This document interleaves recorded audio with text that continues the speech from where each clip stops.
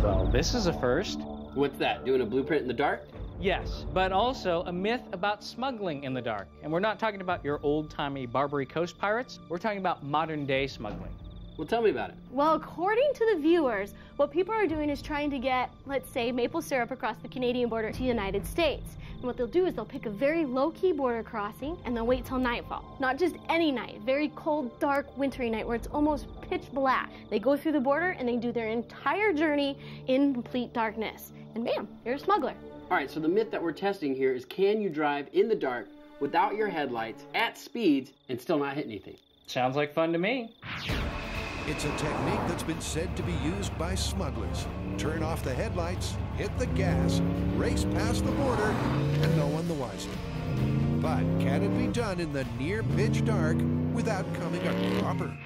I don't know about this one, you guys. I mean, I have my doubts. It's like, yeah, your eyes can adjust to the dark in 20 minutes, but I mean, are they gonna be able to process images just as fast and as accurately as if you had your headlights on? Well, that's what we gotta find out, right? Why don't we do this? We'll do our experiment at an indoor go-kart track. That way we'll have control over the light levels at all times. Then we can do one run with headlights and compare it to a run in complete darkness.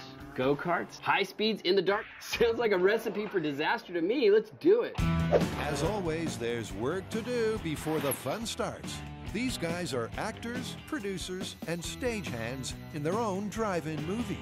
The go-kart track is going to have plenty of twists and turns in it, but since this myth takes place in Canada, we decided we need to add a little Canadian flavor.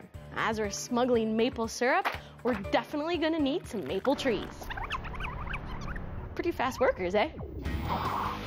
The trees are strictly scenery, but wild animals could be a deadly hazard to anyone crazy enough to cruise the 49th parallel with the lights off, eh? Now, if you were smuggling maple syrup across the Canadian border, one obstacle you might encounter would be a moose. Now, I've made a moose before. However, that one was made out of solid rubber. It was actually designed to withstand an impact from a real car going 60 miles an hour. Wow! Did you see how high the moose got on that hit? For the record, that's what happens when a car plays chicken with a giant rubber moose. It's a result Tori's not anxious to replicate. I'm going with the material that is going to break away when we hit him with the car. So I'm going to make the moose out of styrofoam. Hurry up, we need those done by lunch. In fact, the team has till nightfall to ready the props for the great syrup smuggle. A moose. Grant's found a venue that's willing to stay up late. So to put this myth to the test, we couldn't just go out on city streets and drive around with no headlights. That'd be way too dangerous. To test this out, we need a venue that's controlled and repeatable, where we can test things out safely, scientifically, and most importantly, sensibly.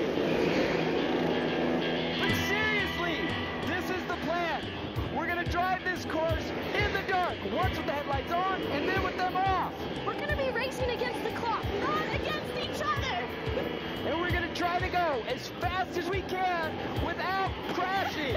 Yeah, because if you crash, that means you got caught by the cops. And to make sure we don't remember the course, we're gonna drive the first round in one direction. And then the second time around, we'll go completely backwards, because there's no way we can remember that. Sounds like a plan, but let's not put the cart before the moose. They still need to litter the track with some natural impediments. Hiding somewhere around a corner, our surprise moose will test the driver's reaction time. I have to get another one. This one's not trained very well. Yeah, that's good. And dropped randomly at the end of a straight bit, Perfect. this log will test their long-range visual acuity.